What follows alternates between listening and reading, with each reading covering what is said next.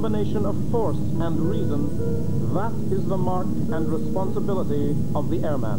Once aviators were heroes, they believed their machines were a force for good. But as a dark cloud gathered over Europe, the world realized that planes could become bombers. Now I have lived to see the aircraft I loved destroying the civilization I expected them to serve. High hopes crashed to the ground. Aviators, next Wednesday at 9:30 on BBC Two. She transformed women's tennis. I can't think of another person who had an impact like she did. But Billie Jean King became more than just a tennis player. She was definitely anti-establishment. I am tough sometimes. Jacques Cousteau. He was a star. But what price did he pay to become a legend?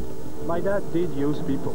There's no question. Kenneth Williams. He was a man with so many characters, and he wanted you to see them all at once. Oh, loudly. Von Ribbentrop. My parents and all their friends always referred to him as Ribbon Snob. General Kitchener. He was perfect to be made into an icon. Maria Callas. Mine is a bit different. Uncover the private truth behind their public reputations. A new series begins the 11th of May on BBC Two.